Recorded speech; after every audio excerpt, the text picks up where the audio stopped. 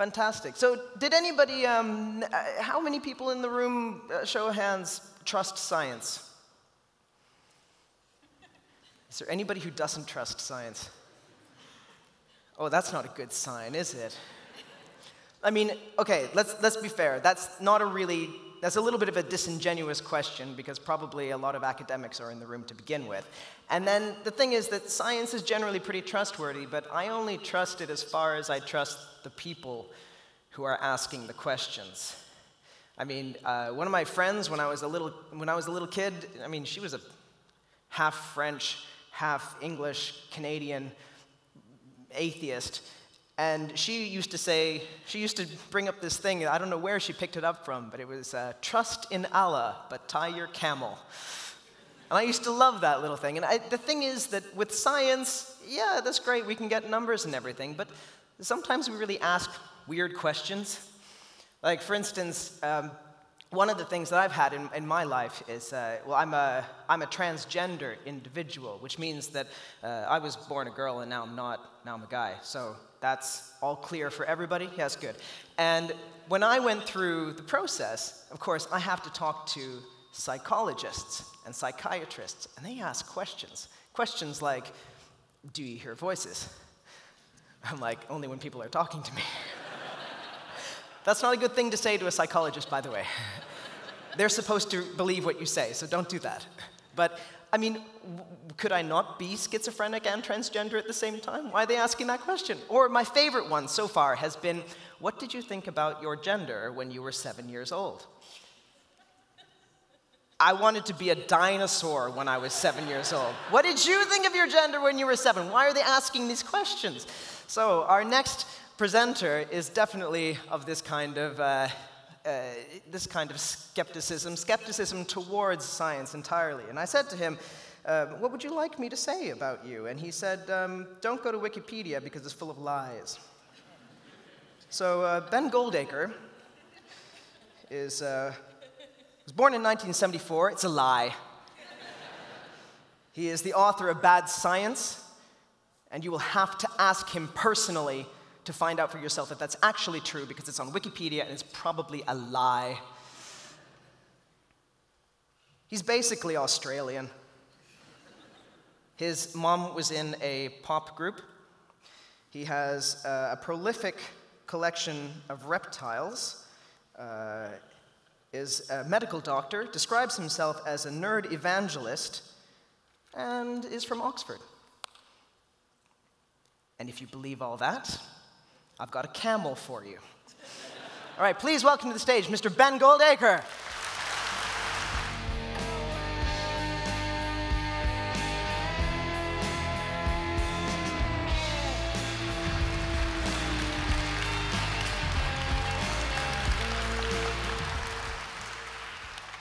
This is all extremely disorienting. Hello, look, have I got any slides? Yes. I'm sort of mild-mannered and polite and English, and I can exploit that to get away with spending my life fighting. And what I wanted to talk to you about today is a series of 3 fights that I've been engaged in. So I'm a kind of equal opportunities nerd. I criticize drug companies as much as quacks, and governments as much as medical regulators, and journalists as much as academics. And what I find interesting is that you get the same level of idiocy in all of these different fields. It's just that the intellectual oomph behind the idiocy shifts to a limited degree. So firstly, homeopathy is like obvious idiot porn. I'm sure you all know about homeopathy. Essentially, you take some of an ingredient which elicits some symptoms, and those are the symptoms that you want to cure, so then you turn it into a homeopathic preparation. You take 1 drop of the original substance, you divide that in 100 drops of water, you shake it, then you take 1 drop of that dilute substance, you put 1 drop of that into 100 drops of water, you shake it.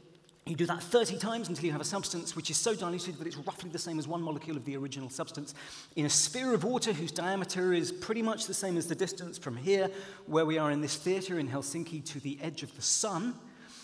And then you give that to people to help them get better. Now, when I wrote that description in The Guardian, a national newspaper in England, not long ago, I had a formal complaint made against me to the Press Complaints Commission by a homeopath. And he said, as Dr. Goldacre well knows, because people only call you Dr. Goldacre when they're telling you off, in between each step of the dilution process, the flask of homeopathic dilution is struck 6 times firmly against a leather surface overlaid upon horsehair. And this is what makes the medicine effective. And because he did not mention that, he made homeopaths look stupid. So there's a level of insightlessness here, which obviously has to be true. But the interesting thing about homeopathic medicine is that it works. Obviously, it works because the fact is, when you come to take a treatment like a homeopathic treatment, you're probably on the way to getting better. When you've got really bad backache, your backache's probably going to get better. When you've got a cold, you don't have AIDS, you don't have brain cancer every time you have a headache, probably you're going to get better. So regression to the mean, you will get better. But also the placebo effect. So the placebo effect is the extraordinary power of the mind over the body.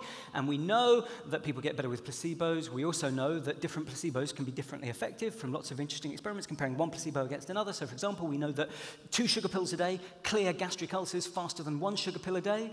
We know that a saltwater injection is a more effective treatment for pain than just taking a dummy sugar pill, not because a saltwater injection contains any pharmaceutical ingredient that will act as a painkiller, but because an injection feels like a much more dramatic intervention. So the placebo effect is incredibly powerful, and that's why we invented double-blind, placebo-controlled randomized trials, fair tests, where we take 100 people with, say, a headache, you split them in half of them get your fabulous treatment, whether it's homeopathy, whether it's a drug, whether it's a therapy, and the other half get your dummy intervention, which in the case of a test of a pill will be a dummy placebo sugar pill that contains no medicine. Obviously, this presents interesting philosophical problems for a homeopathy trial because the real thing... Anyway, they don't mind about that. You just take the pills that were treated with the magical ceremony and the horsehair, and then you follow people up and you measure them to see how they're doing at the end, and then you've got your answer, right? So this is something we celebrate. We talk about this as if medicine is perfect, but in fact, in reality, medicine is horrifically broken. So the second fight is the all trials campaign. So there is this terrible, dreadful secret, or at least it was a secret until we put it on the map recently, which is that in medicine, the results of clinical trials are routinely withheld from doctors, researchers, and patients so that we can't make informed decisions about which treatment is best. Now, I despise the fact that in public engagement with science, you're obliged to talk about anecdotes, but I will humor you just very briefly, but I don't want you to think that I'm going to patronize you. We'll move on from the stories very quickly to graphs and data. So this is a packet of reboxetine. Reboxetine is a drug that I myself have prescribed. It's an antidepressant, and I gave it to a patient who came along who'd failed on a couple of other antidepressants, and he wanted to try something new, and he specifically brought this up. Now, I did everything that I teach in the Center for Evidence-Based Medicine, everything that I teach people to do when they're approaching a new treatment. I looked it up. I found a few trials that showed it was better than a dummy placebo sugar pill, and I found a couple of trials showing it was just as good as any other antidepressant. So I happily went ahead and prescribed this drug. But unbeknownst to me, in the background, something much more interesting was happening. So IQWiG is the German government's cost-effectiveness agency. It's the German equivalent of NICE, which is the UK government cost-effectiveness agency, although the German one is much more muscular and robust. And when you say that in England, everybody laughs because it's just casual racism persists to this day in the UK about the Germans. And I'm really glad that you were cool with that. You're all very strong yourselves. The German Cost-Effectiveness Agency said, we are not even going to consider looking at this drug to approve for its use in the 3 main insurers in Germany until you give us all the results of all the trials and their full methods so that we can see if there are any shortcomings in the design of the trial that means it's no longer a fair test of which treatment is best. And then we will put all of that in the public domain and we will make our decision and we will see what happens. There was a huge fight. The company withheld the information for many, many years. When they finally got it, what they found was there were a handful of trials done showing that it was better than a dummy placebo sugar pill, which were all published, and I found some of them. However, there were half a dozen more trials done showing that it was no better than a dummy placebo sugar pill, and none of those were published. There were 2 trials published showing that it was as good as any other antidepressant, but there was data collected in 3 times as many people showing that it was worse than other antidepressants, and none of that data was published. And when you added all of it up, what you found was that this drug was no better than placebo, in fact, probably worse, because although it's not effective, it also has side effects. Plus, when you take it, you're not taking something else, so there's an opportunity cost. Now, the interesting thing here is nobody broke the law at any step, and that is the extraordinary reality of our regulatory framework around drug trials. So how often does this happen? Well, this is a really interesting paper by a guy called Eric Turner. And Eric Turner, normally you have a pointer, but here you get exercise with this ludicrous screen. Eric Turner was an FDA medical officer working on reboxetine, but he's also like a really mild-mannered guy, and he saw that reboxetine had appalling evidence, but he also saw that it was being prescribed quite widely around the world, and he didn't like it, but he didn't want to be a whistleblower. He didn't like the drama of that. So instead, he decided, after he left the FDA, that he was going to do an extraordinary thing. He decided he was going to do a study of all of the trials that had been given to the FDA, sometimes in secret, sometimes buried in administrative warrants where they were very, very difficult to find, but because he knew his way around these administrative warrants, he decided he would find all the trials that had been given to the FDA for the approval of a drug over an 8-year period for all antidepressants. That's 12 antidepressants. So he got all these trials together. To be clear, this isn't a list of all the trials that have been done on antidepressants. Nobody can give you that to this day, but it is at least a representative snapshot in time. So after 2 years of fighting, Freedom of Information Act, having to pay, having to show up with a minibus to take away piles and piles of paper, he got all of the studies they had. It was 74, 38 had positive results, 36 had negative results. Then, that's the reality of what they had. Then he went and looked in the published academic papers, the stuff that doctors like me use to make informed decisions about which treatment is best for their patients. 2 interesting things happened. Firstly, 36 negative results, only 3 of those were published. So that's kind of worrying and kind of strange. Then, also, I think kind of more interestingly, 38 positive results over here turned into 48 positive results. How does that happen? Well, you know, we've got the room till 11, but I don't have time to explain fully. Suffice to say that if you torture the data hard enough, it will confess to anything.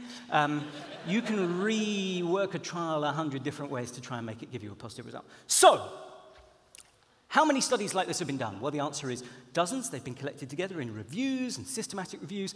And the best currently available evidence shows from all of these studies where you get lists of trials that have been conducted, and those will always be incomplete, so these figures will most likely be underestimates. But you get lists of trials that have been approved by a regulator, or you can get lists of trials that have been put on a publicly accessible register, and then you go and see how many of them have reported their results and how many haven't. And what you tend to find overall is that it's a hugely variable picture, some very, very, very low reporting rates, some reasonably high, but overall it's just over half in this systematic review, and it varies depending on how you slice it up. So it looks a bit like things might be getting slightly better for the most recent trials. It looks like things might be slightly better for the bigger trials, but still the figures are appalling. So for big trials, it's about 69% reported. It also depends on how long you wait for people to report. But in any case, even if the more modern trials were reporting all of their results, that still wouldn't fix the core problem for medicine, because, is anybody here a doctor? Okay, so hands up if you're a doctor and you only prescribe drugs that came on the market after 2012. Right, so it wouldn't matter if reporting rates were really good for all drugs after 2012, because the drugs that we use today are the drugs that came on the market 5, 10, 15, and 20 years ago. So that's the era of clinical evidence that we need. And that's what this graph shows, but although we've got the room till midnight, I don't have to explain, but it's coming out really soon, it's really good. So, next. It seems very clear to me that fundamentally, when you've got like 50% maybe of trials not being reported, this is research misconduct. But it's research misconduct on a grand, diffuse scale, and in a way that we don't really feel in our bellies as being research misconduct. This is a kind of a cultural blind spot throughout the whole of science and medicine. And incidentally, this problem affects neuroscience research, psychology research, and all kinds of other basic science research as well. I think, you know, for any one of you, if you were to delete half of the data points within one study, even for a 16-year-old school project, in order to make the line go a little bit more like how you think it ought to go in your final report, you would all recognize that that was research fraud, yes? Well, I'll take your acquiescence as yes. And yet, for some reason, we don't feel it in our belly as fraud when we withhold the whole results of half of the whole studies that have been conducted, even though we know that the ultimate impact on the apparent effect size of the treatments that we're prescribing is exactly the same when we do that as if we had deleted half the data points from within each individual study. Because we know, more disturbingly, that not only do trials routinely go missing in action, not only are trials routinely withheld from doctors, researchers, and patients, the people who need the results to make informed decisions, but we also know that trials with positive results, flattering results, statistically significant results, are about twice as likely to report their results as studies without. So we're seeing a biased half of the literature. So the first thing that happens when you start to talk about this is people say, well, this has all been fixed. This is all in the past. And one of the things they do is they point to regulations as if those regulations had been adhered to. And probably the most interesting of these is the FDA Amendment Act 2007, which says that all trials with at least one site in the US on a currently marketed drug completing after October 2008, and so on and so on. But at least a reasonable chunk of trials have to post their results in summary form to a website called clinicaltrials.gov within 12 months of completion. So after this law came in, everybody said, oh, this is all fine, this whole thing, it's all been fixed, I don't know what Ben's going on about, there's no problem anymore. And there was no audit to see if people had actually enforced this legislation. When an audit was finally conducted in 2012, we found that the rate of compliance with this legislation, which everybody said had fixed the problem forever, was just over 1 in 5. So that's quite poor. And there's been another study done of exactly the same thing in 2015. Here, again, this is the cumulative percentage of trials that report their findings after they finish. And again, you can see that industry do marginally better than everybody else, although industry also do the majority of trials, so they're the people that we kind of have the most to gain from. Different studies find that industry performs better or academics perform better, but they're both performing appallingly badly. And here you can see, again, the rate of compliance with reporting at 12 months is around about 1 in 5. This is the kind of thing you get, by the way, if you ask the European Medicines Agency for information. I don't know. It's funny, isn't it? Like, intuitively, people always laugh. And you think, God, the guy working in the mailroom even must have thought, Jesus, this isn't right. I mean, I'm sending this to the Cochrane collaboration, the global collaboration of 30,000 academics, a non-profit that produces gold standard systematic reviews of all of the evidence on all of the important questions in medicine. And they've asked me about the results and methods of this trial. And I'm sending them this. Something's gone wrong somewhere. And of course, Tamiflu, you may or may not know, has become kind of the poster child for withheld data. So Tamiflu is a drug which the UK government spent about £500 million stockpiling in 2008. And at the same time, the Cochrane collaboration, which is the global non-profit of 30,000 academics, were asked by the UK government and the Australian government, can you please look at all the evidence on whether it really does prevent flu and hospital admission, because we'd like to know, because we're spending a lot of money on it, and also a lot of our emergency planning is hanging on it. And so they started trying to get the evidence, and what they found was that Roche refused to give them the clinical study reports. And the clinical study reports are what show you whether something really was a fair test. They show you where the methodological bodies are buried. So, progress. I wrote a long, rambling book about this in about 2012 called Bad Pharma, How Medicine is Broken and How We Can Fix It, which is my most pompous moment today, and there's a lot of competition for that. And after this book came out, the first thing that happened was obviously just queuing up like bad guys, the pharmaceutical industry, very disappointingly actually, because they, I don't think the industry are terrible, and actually a lot of what they do is just exploit structural flaws in what I would have to call, although it's not very catchy, the information architecture of evidence-based medicine. And it's kind of our fault for failing to do things properly that they're able to exploit these failures. But nonetheless, after the book came out, the first thing they did was they said, these problems are all in the past. So this chap here, Stephen Whitehead, he's the chief executive of the ABPI, the UK pharma industry body, as well as saying things like, Ben Goldacre, the author of Bad Pharma, seems to be fixated on issues which have long been addressed. Long historical trial results are published on websites like clinicaltrials.gov with compliance of 1 in 5.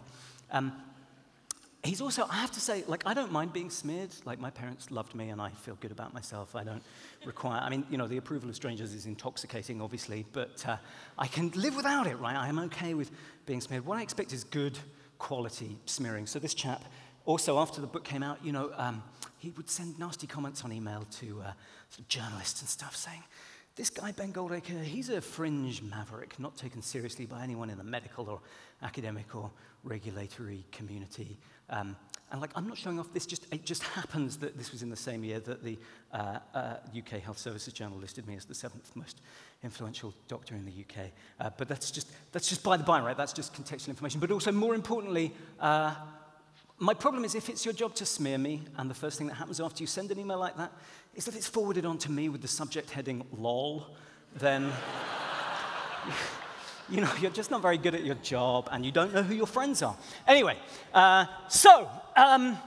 Sarah Wollaston, she's a lovely MP in the UK Parliament, and she used to be a GP, and she said, we have to do something about this, let's get questions asked in Parliament, and so that's what we did, and then the first thing that happened was the minister said, oh, this is all fine, this problem's all been fixed at 6 o'clock in the morning to the Today programme, which is our flagship current affairs programme.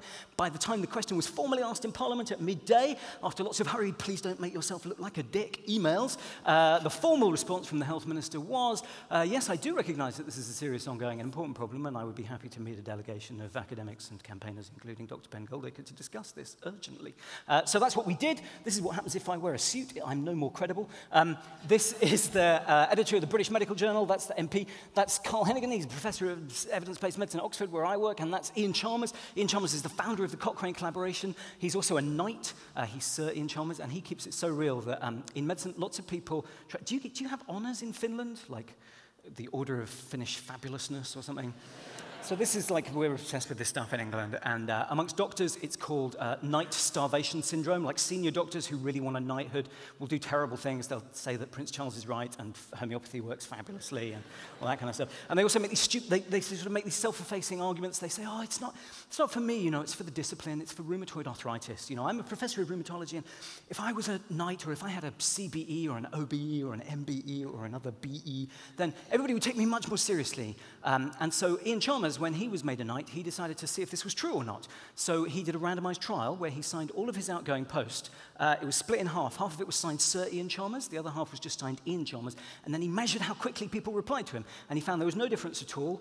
And he published it in a journal. It's called Yes Sir, No Sir, Not Much Difference, Sir. And it should be very reassuring for anybody suffering from gonorrhea. Anyway, so we went on to Parliament, and then we did this thing that everybody in England does, which is you write a pompous letter to the Times. So there it is, and all the great and good of medicine co-signed it with me, and we said this is a real problem. And then normally what happens is people peter out. That's the end of it. You've got it off your chest. But we decided that this time, because this problem has been documented since at least 1980, people have been suggesting solutions since at least 1986, and academics and doctors both suffer from this kind of weird arrogance where you think if you just say that something's a problem and it has to be fixed, that it will just happen, even though, like everything we know about saying, have you considered being less obese to our patients? That doesn't work, right? Just telling people what to do. The one consistent finding from all like behavior change research is telling people to eat vegetables, they won't eat vegetables. And similarly, telling people to fix really obvious glaring regulatory flaws in the entire information architecture of evidence-based medicine probably doesn't work, right? You're going to do something more sustained intervention. So we triggered a bunch of parliamentary select committees and all of that, and they all said, this chap, Ben Goldacre, who's ignored by everybody, was mentioned in all of them, and actually as the reason for triggering them. But it's wrong to harp on about that. And then we decided that we had to capitalize on this and we had to set up a proper campaign. So we set up the alltrials.net campaign, which you should all go along to and sign up to and get your professional bodies. If you're like a doctor or a researcher, get them to sign up to, or a patient, get your patient groups to sign up to.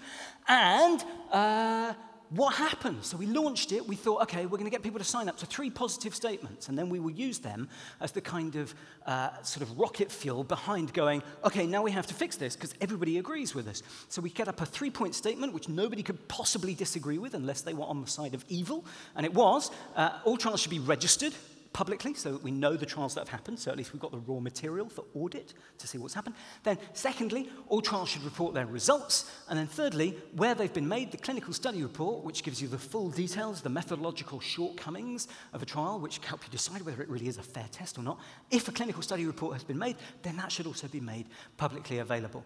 So after we first launched, a couple of days later, this chap here, he's the pantomime bad guy who says I'm a fringe maverick, not taken seriously by anybody, Stephen Whitehead, he said, we will not respond to PR-driven initiatives such as all trials. So that was in February 2013. And then on Newsnight, the biggest news show up against me about 8 months later, he said, I've never said that. So what made Stephen Whitehead change his mind so quickly? Well, the answer is the entire British and then European medical establishment signed up to support our campaign, almost entirely overnight, which is extraordinary. And I think most movingly, 80 patient groups signed up all in one go 2 weeks in. And I was incredibly moved because I had gone to a meeting with them after my book Bad Pharma had come out, and I was hoping that I would talk to them about like them helping to fix this problem, and they all wanted to talk to me about how cross they were that I had mentioned that a lot of them get funding from industry. And so there was sort of 2 hours of them shouting at me and about half an hour of me going, oh, please help me on this thing. And they did the right thing, right? They demonstrated their independence by signing up en masse. In the same week, GSK, the 4th biggest drug company in the world, the biggest drug company in the UK, I think the biggest drug company in Europe, also signed up. They made a commitment that they will share all clinical study reports and the methods and results of all trials going back to the beginning of the company, 2001. So GSK have done terrible, terrible things, and they do continue to do some iffy things.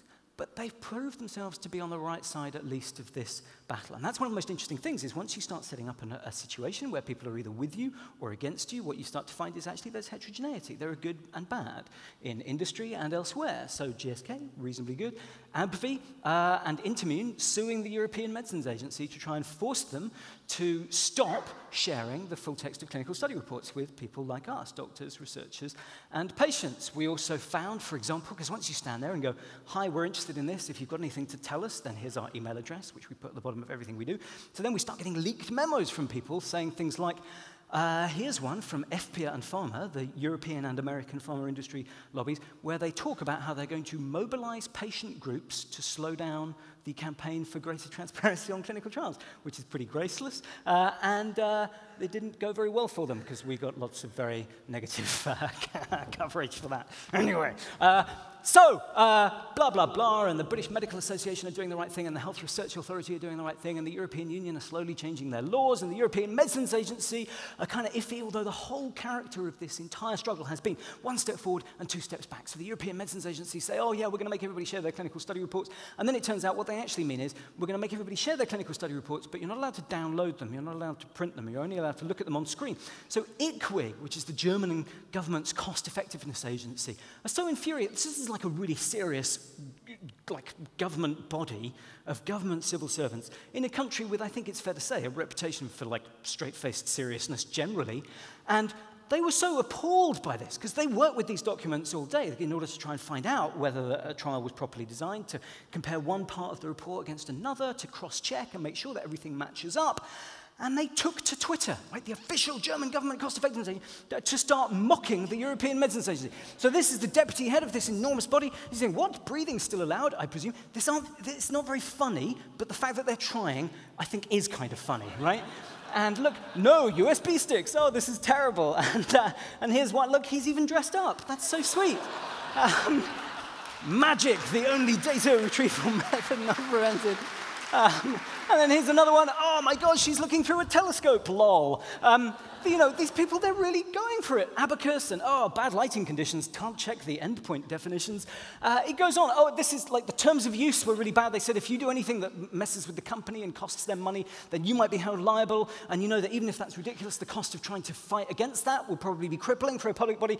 And so here are the terms of use hanging over his head like the sword of Damocles, right? These are serious people pretending to be three wise monkeys, because what the European Medicines Agency is proposing is so fucked up, right? So, that's the All Trials campaign, and that's good, and it's big, and you should support it, and it's really important. And the stupidity that we have come across with this is every bit as obviously stupid as the stupid that you come up against with the homeopaths. But there is a third, even bigger turd waiting in the toilet bowl of medicine, which is the entire fabric of how we do things is not broken, it's not irredeemable. The plane still flies, but it crashes a lot more often than it used to be. Now, this shouldn't give any succor to the quacks, right? Just because planes crash occasionally, that doesn't mean that magic carpets work. But it does mean that there are fixable flaws. So I'm interested in statins, and I spend part of my time as my day job helping to run trials on statins. And I think statins are probably the best laboratory we have for understanding the problems in medicine today, because they are the single most commonly prescribed class of drug worldwide. 100 million people at least take statins today, and that's likely to double, treble, possibly even quadruple over the next 5 or 10 years. They're also the easiest thing in the world to randomize, because it's a pill. It's not like a therapeutic intervention or a policy intervention. It's just a pill, so it's really easy to do good quality trials. And also, the outcome that we're trying to measure, the outcome that we're trying to prevent, is pretty much the most straightforward to measure of everything in the whole of medicine, right? We worry a lot of the time in medicine about, do we have patient-reported outcomes that matter, PROMs, as we call them. But death is pretty straightforward, right? You're either dead or you're alive, and I think it's fair to say that death is pretty much the ultimate patient-reported outcome, and it really matters. So, it's not reported by the patient, but everybody around them gets very cross and upset, and they tell you this person is dead. Statins Statins can tell you a lot, and what I'm going to cover in the next 17 and a half minutes, but it's okay, we've got the room till like 2 in the morning, is the power of big data in healthcare, variation in care, N equals all trials. So not a trial where N, the number of people in your trial, is 400 or 2,000, but the entire population of your country and ideally the world, informed consent, patient-driven choices, and missing data. So statins you can already see as soon as you open any newspaper. This is the Daily Express, which is like the People's Medical Journal. 1 in every 4 of their front pages is about health, and 1 in 4, I think, is the weather, and 1 in 4 is immigrants, and 1 in 4 is house prices. As you can see, there's a lot of discord. People aren't clear about statins. Sometimes they're saying they're terrible, sometimes they're saying they're fantastic, and this isn't like a one-off or a two-off, this is like a recurring theme. So, if we go right back to first principles, if you want to see that there's something funny and untoward going on in medicine, the first signal that you look for is variation in care, and patterns of variation in care, patterns of variation in the kinds of treatments that are being given and accepted by patients that don't seem to be warranted. You're looking for patterns that are suggestive of unwarranted variation in care, or variation in care that's being driven by doctors' wishes rather than patients' choices. Now, my children were born in Hornsey, and this here is a graph. This is a part of North London that I can't afford to live in anymore. Never even think about moving to England. In Hornsey, your chances of having a tonsillectomy, having your tonsils taken out, were about 2.5–3% a year up until about 1928. So about 50% chance of having your tonsils taken out before you hit 15, 16. But then suddenly, in 1929, everything changed. Children in Hornsey stopped getting tonsillectomies. So what happened there? Did the evidence shift? Did the patient population shift? Did people start making different decisions? No. The children's medical officer in Hornsey retired, and he was really into doing tonsillectomies, and the person who took over just didn't think they were very useful, so they stopped doing tonsillectomies, right? And you see exactly the same pattern in big cities. So you see, for example, in Liverpool in the 1950s, the east side of the city, about 50% of kids have their tonsils out before they hit childhood. On the west side of the city, it's about 10% of kids. There's no difference in the population. It's just that the surgeons running the ENT department in one half of the city just thought, well, tonsillectomies are fantastic, and we've got a lot of people who can do tonsillectomies, so we've got to put them to some use somewhere. Let's get them taking tonsils out. Whereas on the other half of the city, they just weren't into doing tonsillectomies. Now, the interesting thing is you can see patterns like this today. So this is a site which I've built for almost no P, and it's really interesting and subversive. It hasn't launched officially yet, so for fuck's sake, don't tweet it, because the servers haven't been optimized, and it will crash, because the problem with tweeting is people all come at once. Openprescribing.net, you can graph variation in prescribing across the whole of England. By practice, month by month, you can see who's prescribing what, okay? So we can see, for example, with statins. Now, all statins are fundamentally equally effective. Certainly, there's no reason to believe that rosuvastatin is any better than atorvastatin. But rosuvastatin is spectacularly expensive. It costs about 20, 30, 40, 50 times as much as atorvastatin. So anybody who's prescribing rosuvastatin in large amounts is probably not a very good, cost-effective prescriber, right? And here is a map. We can find them. We can zoom in on them by geographical area. We can also zoom in them by individual practice. So there will be tears before bedtime when we launch this service publicly. And what you get with these atlases of variation in care, they're kind of like Rorschach tests. You know, Rorschach tests where there are patterns, and it's kind of a window into your prejudices or your pre-existing beliefs and anxieties. So you go, oh my God, it's my mother coming at me with an axe, or it's my girlfriend drowning me in her vagina or something. So everybody sees a slightly different pattern, and what they see reveals something about them and their own preoccupations. So for example, some people say, oh, you know, up here in the Northeast, they're so poor, they can't begin to think about cost-effective prescribing. They're just keeping their head above water, trying to prescribe effectively. Whereas then some people say, oh, well, look, here in Shropshire, they're so rich, they don't care about wasting money. They're just hosing money down the drain with their prescription pads. So people have inconsistent stories. But the fact is, this is clear evidence that there is very likely to be unwarranted variation in care about the choice of which statin, let alone whether to have a statin or not. Interestingly, on our map, we can also, because we can look at everything, so we're starting to find that there are interesting patterns. We're going to do principal components analysis next week when I get back, because Shropshire, it's always Shropshire, like they spend loads of money on things that are too expensive. They also prescribe loads of Tamiflu, or siltamivir, so they prescribe things that are really expensive and work, but are no better than cheap things, and they prescribe things that don't work. So there'll be some unhappiness in Shropshire when we launch shortly. Now, can you see the same for treatment decisions about statins? Well, it's harder to get the data together, but yes, you can. And this is why it really matters, right? What you want is for the variation in care to be rational and to be driven by patient choice. Now, in England, there has been this spectacular battle between two different camps of doctors. On the one hand, you've had people saying, statins are ridiculous, they're a total waste of time, the benefits are so marginal, nobody would want to take them. On the other half, you've had people saying, statins are fantastic, you just take a pill and you don't die, right? There's nothing better than not dying. Now, what's interesting is, they're both talking about the same data, but they're packaging it up in different ways, driven by their own prejudices. Just like the doctors who thought, oh, tonsillectomies are good or tonsillectomies are bad, rather than presenting the evidence to patients and letting them make the decision, right? Because the best currently available evidence shows that if you've got a 10% risk of having a heart attack over the course of the next 10 years, then you can probably reduce your chances of having a heart attack, stroke, or death by about 2% by taking statins. So it goes from 10% over 10 years to about 8% over 10 years. Now, some people look at that and they go, you're telling me I have to take a pill every day for 10 years to reduce my chance of having a heart attack by 2%? That's nothing. I don't care about that. I'm going to take your pills. I don't want to be medicalized. I don't want to feel like I'm a patient. And so those people, those doctors, go, well, this is ludicrous. These pills, people take them, but 98% of people never benefit from them. Then doctors on the other side say, look, all you have to do is take a pill every day, and your chances of having a heart attack are reduced by 2%. That's fantastic, because death is really bad, and preventing death is really good, and taking a pill is nothing. Of course, everybody should take these pills. And what they're failing on is the basic human empathy of recognizing that different people weigh things up in different ways.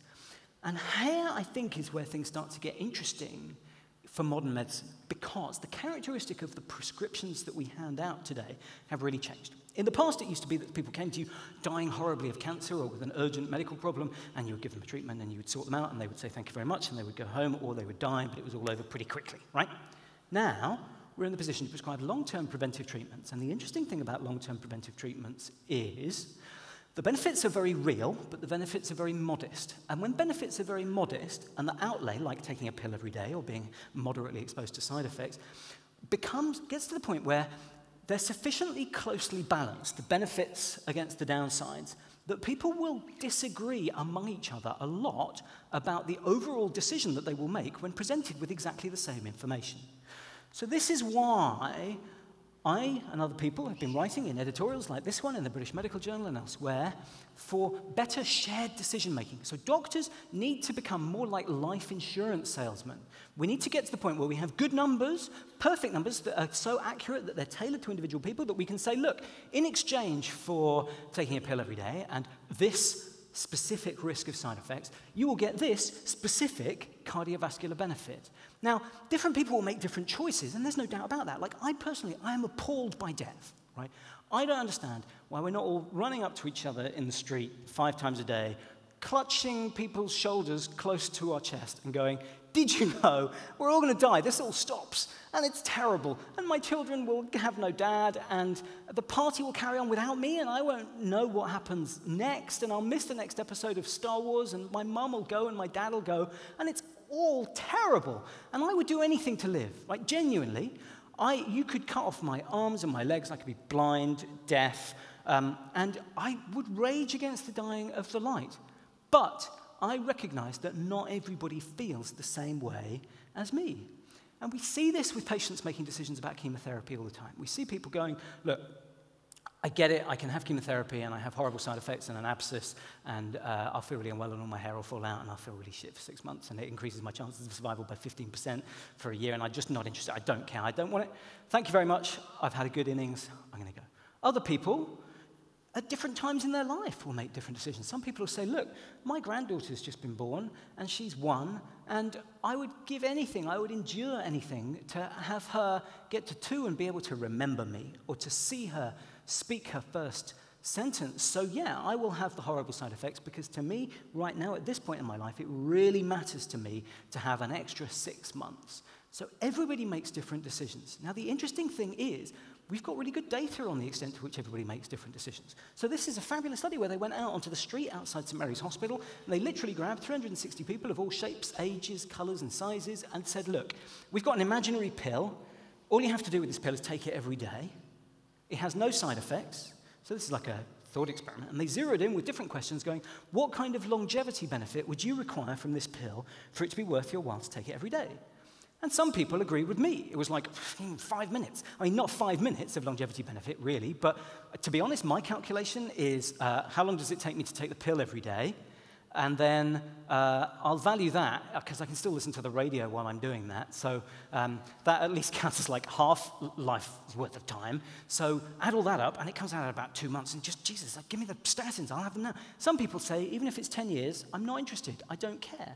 Everybody else is kind of spread between the two extremes. Different people make different decisions. That's why we have to get better at giving people the data. When you're flashing 9, does that mean I'm supposed to have stopped now or in 9 minutes? Oh, break the third wall, tell me. Nobody knows. Okay, flash the lights if it is okay to carry on for at least 4.5 minutes. Does that mean it is not okay to carry on for 4.5 minutes? Flash if it is not okay to Can you flash the lights? I've still got 9 minutes. Oh, great, thank you.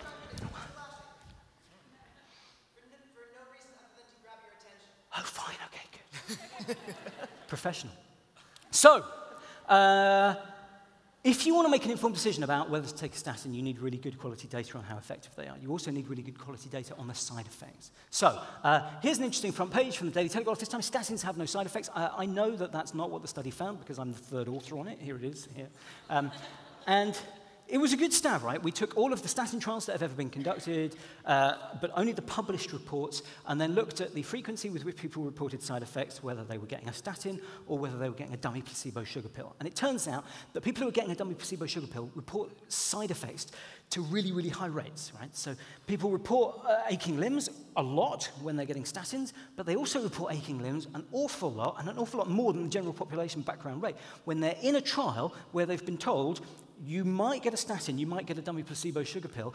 Do let us know about side effects. By the way, people often report aching limbs as side effects, and people report aching limbs as side effects, even when they're not getting statins. So this is well demonstrated. It's well demonstrated in lots and lots of different fields. For example, there's some really great studies on migraine pills, where there are kind of two groups of migraine pills. One tends to cause nausea and dizziness as side effects. The other causes abdo pain as side effects. And what you find is that people getting the dummy placebo sugar pill in trials where the active treatment was likely to cause nausea and dizziness, the people getting the placebos report a lot of nausea and dizziness, but not a lot of abdo pain. And then, conversely, the people who are in the trials where the active treatment causes abdo pain, they tend to report a lot of abdo pain, even when they're getting the dummy placebo sugar pill. But they don't really tend to report very much nausea and dizziness. So people are very suggestible. That doesn't mean they're stupid or idiots. It doesn't mean that everybody who reports side effects is necessarily wrong. It's just something you need to bear in mind. But there is a problem, because when you look at the published academic journal reports of a trial, they are incomplete. We've now got very, very good evidence to show how incomplete they are. We know that even when trials are reported in the literature, that academic journal reports are much less complete for side effects, much less complete for methodological shortcomings, but also side effects that become really important once a drug has been on the market for 10 years may not have been reported in the very, very early trials. So in lots of these trials, they don't even report some of the side effects that you're interested in. So that's why you need access to the full clinical study reports and ideally the individual patient data. So this is where we come down to the same problems all over again. But there's a second problem, which is we still don't know yet, firstly, how big the benefits of statins are in low-risk populations. We can interpolate it, we can intuit it from doing like models on existing data, but they're not very good.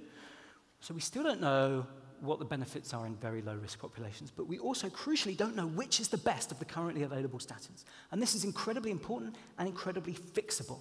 So every statin that has come onto the market has been tested against a dummy placebo sugar pill, right? So, and it's an elephant versus a mouse. Can you see what I've done there?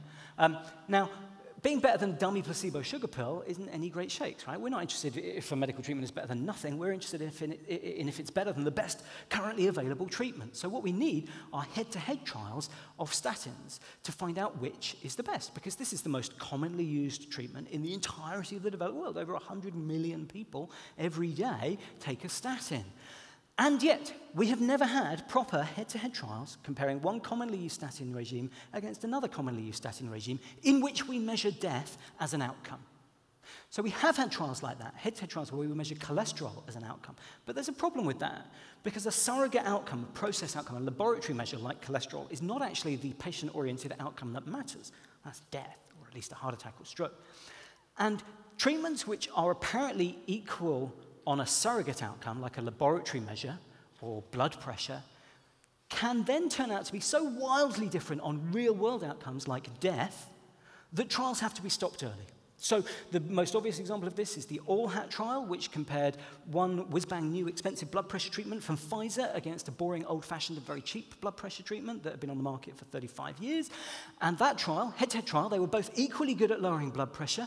Pfizer paid $130 million to add in their drug into this existing trial, which was a huge, expensive project with thousands of patients being followed up for 7 years. In total, it cost over $300 million to run this trial. And the arm with Pfizer's drug had to be stopped early because people were dying faster than they were on the old-fashioned drug. Even though those drugs had both been equally good on the laboratory measure of things like blood pressure, they had been so wildly different on real-world outcomes that it was no longer ethical to continue giving people that treatment. Now, that doesn't mean that Pfizer's drug was actively murderous, but we have to raise our game, right? Like, you were still better off having Pfizer's drug than you would have been in the year 5000 BC, had you made it to the age of 60 and required antihypertensive medication. But if it's not the best drug, then it's a bad drug, because you want the best drug, because if one drug will save 10 lives out of 100 and another drug will save 12 lives out of 100 and they both cost the same, then you want everybody to be on the one that really works. Right? I don't understand why that's hard for people to understand, but it is. So what we need are head-to-head real-world trials that compare the best currently available treatments and measure death as an outcome. But there's a problem here, and the problem with that is trials like that are very expensive because you have to follow people up for a really long time, and the traditional way of doing trials is incredibly expensive. But there is a way to fix this. You need huge numbers, huge numbers. If you want to detect a difference between one statin and another, then the smaller the benefit that you're trying to detect, the more participants you need in your trial. So in the UK, the government's advice for statin prescribing was that everybody at a 10% 10-year risk should get statins, but they said we need more randomized trials to see which of these treatment regimes is the best. And I don't think they fully understood the implications of what they were asking for, but I agree with them. Because 10% 10-year risk, if you take a statin, let's say it comes down to an 8% 10-year risk. Now let's say you're expecting to detect if one statin is a whole 20% better or worse than the next. So then you're trying to detect a 0.5% difference, but this is a power curve, right? This tells you how many patients, this is ludicrously advanced, and we have 2 minutes and 29 seconds left.